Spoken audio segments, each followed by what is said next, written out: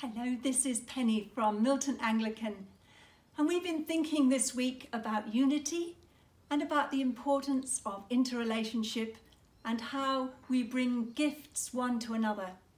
And so I'd like to share with you on this Friday poetry, as we often do on a Friday. And this is a poem by the Vietnamese monk Thich Nhat Hahn, and it's called Interrelationship. You are me, and I am you. Isn't it obvious that we are? You cultivate the flower in yourself so that I will be beautiful.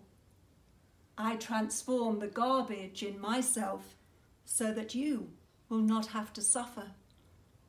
I support you. You support me. I am in this world to offer you peace. You are in this world to offer me joy. So may we give and receive and know that indeed we are.